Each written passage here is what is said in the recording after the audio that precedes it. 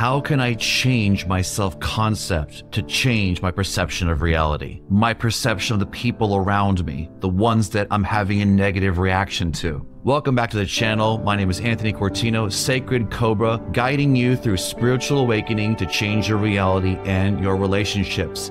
Today, we answer one of the most common questions I get from all of my beginning students. And today I got it again as an email. How can I change my self-concept so I can change my perception of reality? This client is going through a divorce and he is still reacting to his perception of himself reflected in the relationships around him, i.e. the one he's going through a divorce with. He's reacting to the legal action. He's reacting to what he's hearing, what he's seeing in texts, as if it was true. So this is a clear indication that the challenge, the problem he's having is within his self-concept. Now, he knows that this is showing up in his external reality because of his self-concept. But the question is, how do I change it? How do I stop reacting? How do I change internally so much that when these things happen right in front of me, I'm not falling for that current illusion, that screen of reality, because I'm choosing something better, something different, something within alignment with my truest vision for myself and my family. How do I do it?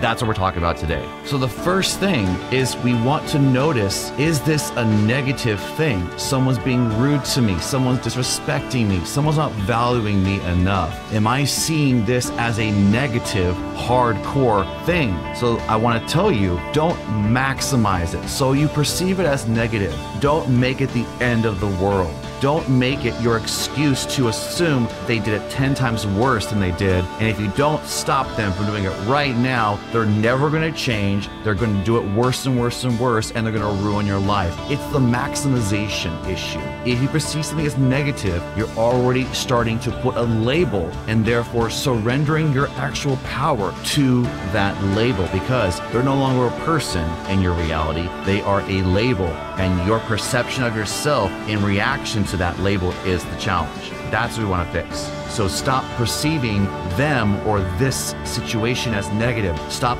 maximizing it, making it worse. When you use your past memories to validate the pain, we want to work on that too. That doesn't serve us here. We're creating reality moment by moment.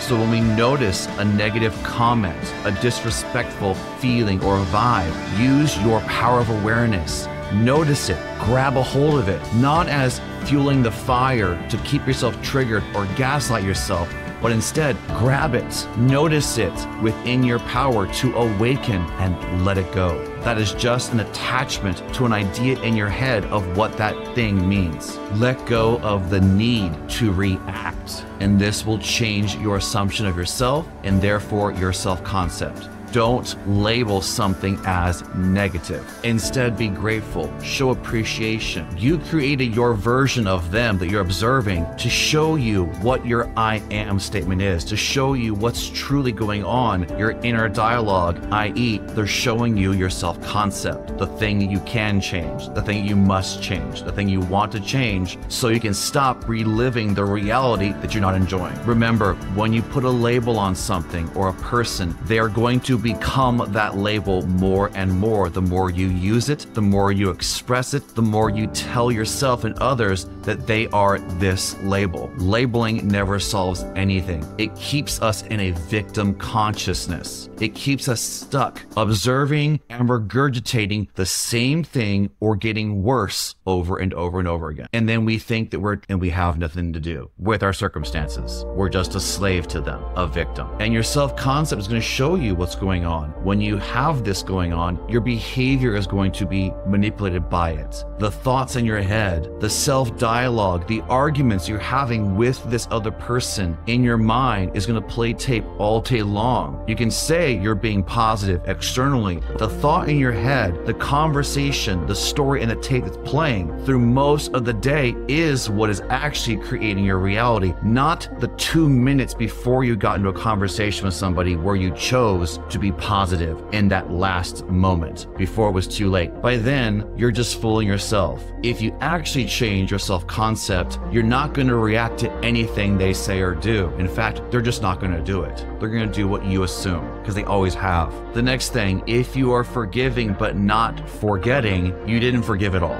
Nothing's going to change. You're waiting for it to manifest again, and then you're surprised when it actually happens. This man I'm working with is having the same moment repeating itself and having the same reactions every single time, even in couples therapy. He is noticing, he is letting go, but he's not forgetting it. He's not truly dropping the story. He's doing the work. He's pivoting. He's awakening. He's finding his bliss, but he's still looking outside of himself for confirmation of his self-concept to change. He's not practicing this to forgive and forget 7 times 77. Not 7, not 70 times, but over and over again. I'm bringing this up because I'm seeing this a lot in many of my sessions.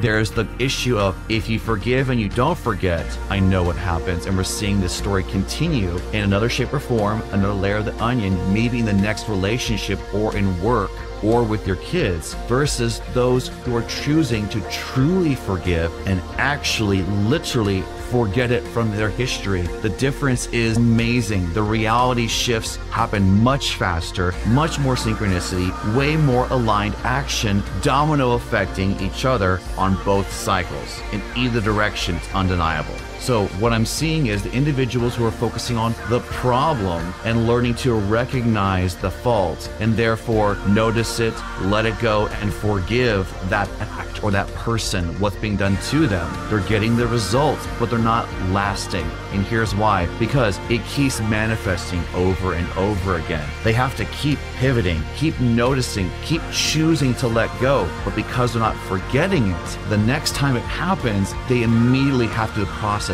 all over again, creating another cycle. Better than what they had before, but we're still running into the fact that they're running into their own limitation. Their belief is that that person is going to keep doing it, even though they're forgiving them. That is an illusion. That's not how it works. On the other spectrum, those who are choosing to forgive others themselves and forget what other misdeed was done to them, or for themselves, forgetting their self-worth issues, forgetting their poverty and lack issues, forgetting and dropping the trauma, because the excuse to say it whenever we get triggered is exactly what's keeping the trauma alive and happening again. And so we have to drop the story and pretend it never happened again. This is a stage in your development. Not everyone's ready for it, but if you are running into this cycle of you've done your self-work, you have your faith in alignment, but yet your trauma is literally acting itself out over and over and over again, you might want to drop the excuse that you have to remember it and you'll never forget it. No, forget it, forgive it, drop it, and it will be gone. These individuals, when they do the forgiving and forgetting completely, their life changes almost overnight. So to recap, to answer the question, how can I change my self-concept so I can change my perception of reality and those around me? Stop immediately and maximizing the label of this is or what you are doing is negative. Therefore, you're not going to react to it so harshly. That's number one. Don't label things as negative all the time. See them as a gift, a chance to pivot, a chance to let go of an I am statement about yourself that is still manifesting in your relationship or in the world around you. And number two, choose to forgive and forget.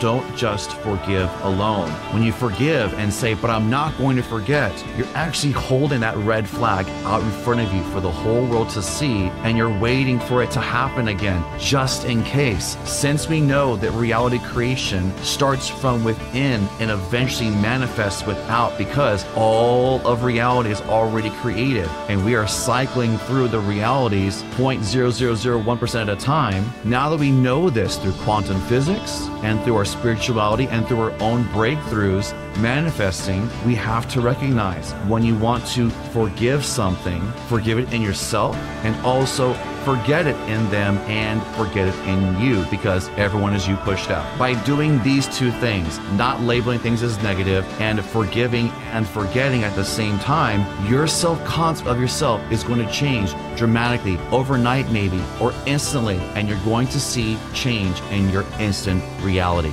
the one right in front of you. Creators, thank you for hanging out today. I hope to see you in the next one. Remember that you are sacred, you are worthy, and you are loved. And if you want to dive deeper into more exclusive content, if you want to be a part of my upcoming live, aligning your vision with your mission, living the vision in a 3D dimension, take a look at the description below, click on the link, and join our membership right here on the YouTube channel. This is Anthony Cortino, Sacred Cobra. I'll see you next time. Cheers.